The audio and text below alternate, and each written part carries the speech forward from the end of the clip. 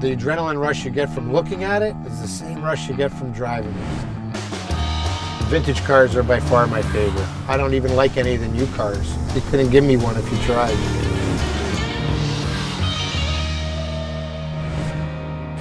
We found a really nice Ford body about 20 years ago. So I'd saved that with the hopes of building a hot rod. Well, it's supposed to be a sedan delivery. I was told anyways that back doors for delivering milk or something to somebody back in the day. I liked the car because it had rear doors instead of a typical hot rod with a rear window in the back. Dave never intended this ride to be a pure restoration. He wanted the car he had in his imagination. As a lifelong Chevy guy, many of the parts he's used on this Ford are Chevy. The paint job was inspired by a pair of his wife's high heels. The build took Dave and his friend Keith 2 years. When I tried to build it with an S10 frame, put the body on top of an S10 frame, it just looked like somebody had put a body on top of a newer vehicle. It didn't look proper.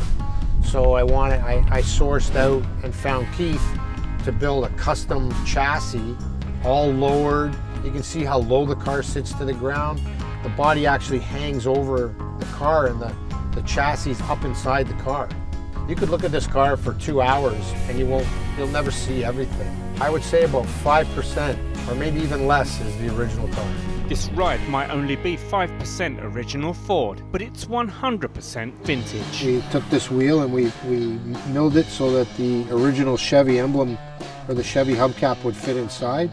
We went with a Velocity stack air breather. This would have been from the mid-30s. These are actually original 1930 front frame horn. This is the hood ornament. Probably one of my favorite pieces of the whole car. 22 karat gold plated. The windshield is also an original piece. These drip rails are very, very hard to find. We managed to find an original set that were in really great shape.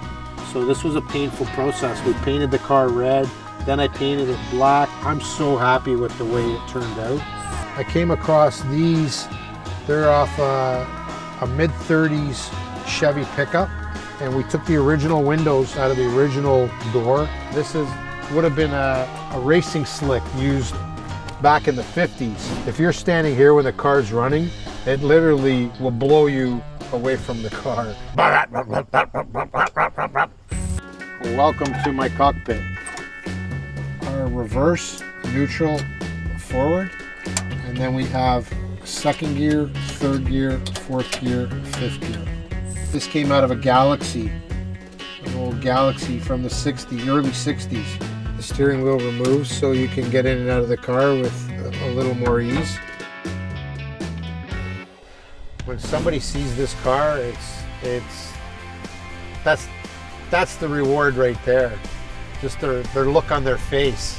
Some of them are like, wow, what is that? You get that a lot. What kind of car is that? It's a lot of work to drive a vintage car. You're like hanging onto the wheel and hanging onto the shifter, and you feel every little bump in the road, every little crack. Where a new car is just so smooth and easy to drive. You can fall asleep at the wheel. You'll never fall asleep at the wheel driving a vintage car.